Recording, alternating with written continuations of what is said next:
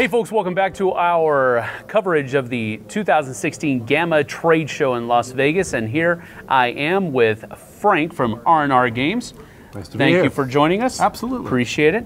And you've got some games here to show us, so I do. What you got? All right, I'm going to start you off with a lightning fast one called Swipe Out. Lightning Fast. Lightning Fast, okay. So as you can see here, we have some boards set up with us. It plays up to 4. We're going to play it in 2 right now. Okay. We have a board with these chips on it, okay?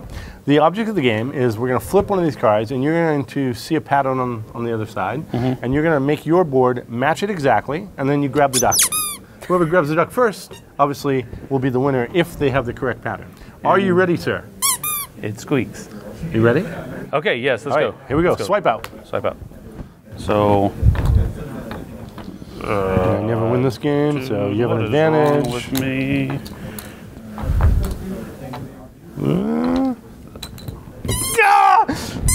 Wait, that's wrong. How is it so wrong? How is You it have this wrong? extra piece. Okay, so... Look at this. But this, look at this. Look at this. I did it. I have it right. No, I didn't do it right. There.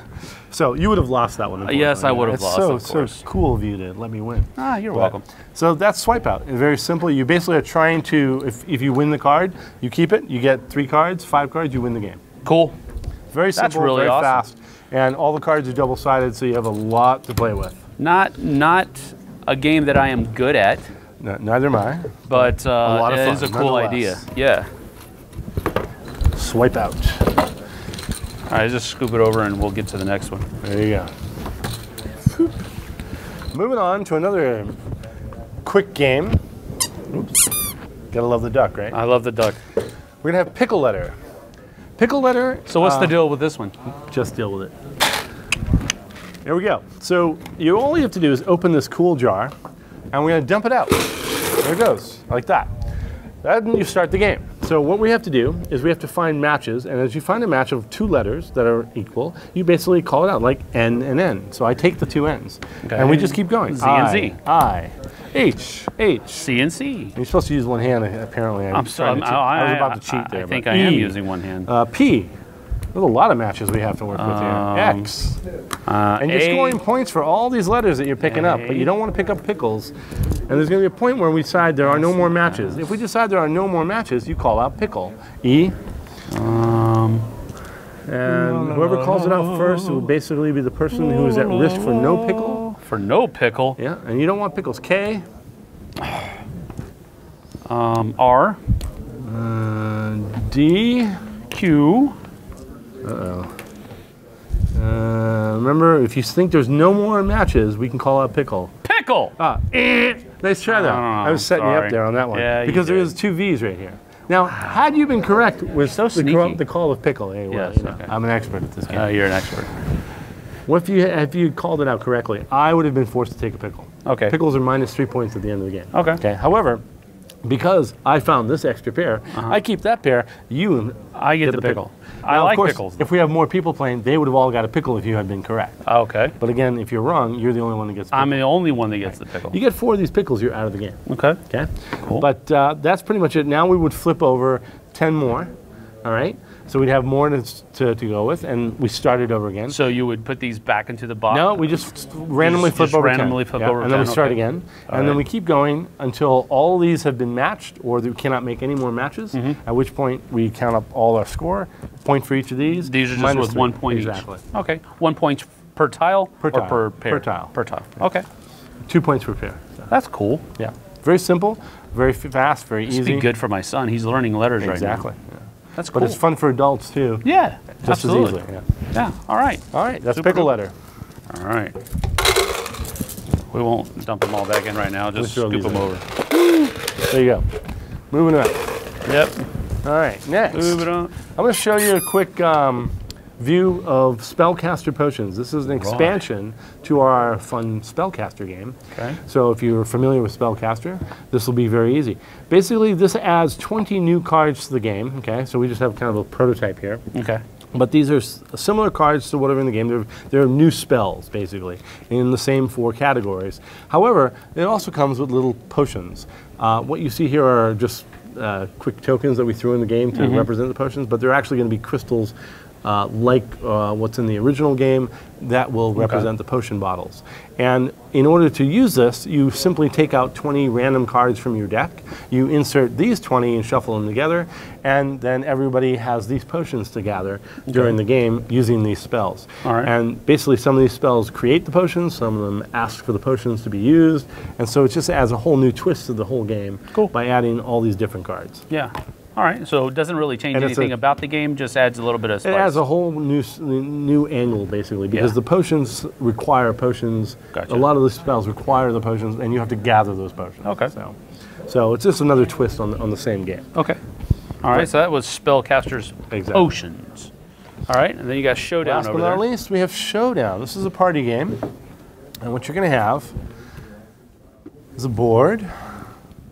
The Showdown board looks like that. And we have some cards. Bringing out the deck. And we got these tokens. Okay, so the way the game is played, there's a lot more cards in this. This is, again, just a sample portion. But what you're going to have is a challenge or two. So you're going to see a challenge that shows up here and a challenge that shows up here. And for this one, we have Best Dressed and Unluckiest. Okay? So we are going to vote. And we have some cards in our hand that are people who are the contenders. And the contenders are all different people. I mean, they're the Lorax, Clifford the Big Red Dog, Dorothy, Little Red Riding Hood, etc., etc. You only have a portion of these, maybe 4 or 5 in your hand. And I have some and he has some and so forth. And what we're going to do is try and think which category would be best for the contenders that we have in our hand. So we vote, and we all have these little voting chips that are basically orange on one side, blue on the other. And we just hold it down like this, reveal, and the majority, this will be a blue box, this will be an orange box. We never finished this part. Gotcha, you know, sort of as you see here, it has the outline of the blue and the outline of the orange. But at any rate, one of these will be chosen. Let's say it was unluckiest, okay? So this goes away, it's gone. So now what we do is we all are going to place in here, face down, some people that we, let's say we're playing with 5 people. Okay, so we have 5 contenders in here, and then you get 5 more that you can put into the B box. Okay? So what's going to happen is we're going to take all of these contenders, these are the top contenders, okay? And then we're going to get some of the B contenders, and we're going to shuffle them, and we're just going to add to here, we need 3 more, 1, 2, 3. These 2 go out, they don't get in. So some people, 3 people, have 2 contenders, the rest of us only have 1. Gotcha. Okay? You, for example, this is your contender. It's the only one you got in there. Gotcha. So you are very interested when this guy comes out because he's going to be the one that you want to win. So now we just put them in order. Mr. Rogers is going up against Clifford the Big Red Dog. Babe is going up against the Little Red Riding Hood. Dorothy is going up against Kermit the Frog. And finally we have the Lorax against Snoopy, Crishy Red Baron. Okay, so we're going to start at number 1, go through number 2, number 3, number 4. But before we do that, we are going to place our bets. So we all have these little tokens that have the numbers on them. And everyone has their own color. So I might have the blue, you might have the white, and so forth. And what we're going to do is place some bets on who we think the number, and these are going to be basically numbered. You can't see them on here. Okay, so who's going to be semifinalist? Who's going to be semifinalist, who's going to be the final, and who will be the champion. And I would do the same, basically. I would just basically randomly put mine on there. I'm not randomly doing it, but I'm betting on who I think will get to those. Okay. At this point, we start with the first one. So we all have these betting tokens, and we are going to do a bet. Voting token? A voting token. Yeah. Okay. So we're going to vote on who is going to win, who is the most unluckiest between Mr. Rogers and Clifford the Big Red Dog. So this is a no-brainer, obviously. So this is the blue, this is the orange. So just out of curiosity, you get a voting token. Let's just vote, and we'll do a random vote for the third guy. So if I want Clifford the Big Red Dog, I blue. Do my blue side. Exactly. Okay. So who is the most unluckiest? Are you ready? Yes. All right, there we go. There's the vote. Okay, so look, we had 2 for the blue, 1 for the orange, so he's out. Okay. He fails. He's going to advance, which immediately is going to score here once we find out who the finalists are. Okay. So once we have all the finalists, we will score this one. Interesting. Right? And there's a little scoreboard on the side. So this is like a bracket. It's a bracket, exactly. Now, there is one thing that we didn't say, and that is because I don't have the piece, but there's a little fist in the game, okay? This is called the POW token. Whoever starts with the POW token, POW token? the POW token, Like POW? exactly. They can actually, I like it. they can actually basically throw that POW in there and say, no, I'm going to break a tie. So if, for example, there was a fourth bid here and it ended up like this, the guy with the POW token says, well, boom, I'm gonna break that tie. So his Huckleberry's going through. He's going to pick which one is the winner. Gotcha. Okay, and then he passes the POW token to the left. So it's going to move around as people. Multiple chances. Yeah, Exactly. I got you. This is the whole game. You're basically just trying to see who wins each different one as they move and advance. We score that particular one and move along the scoreboard. Gotcha. As these move up to the final, we score the final. Then we score for the champion. The difference is you will get points if your contender also reaches to the champion.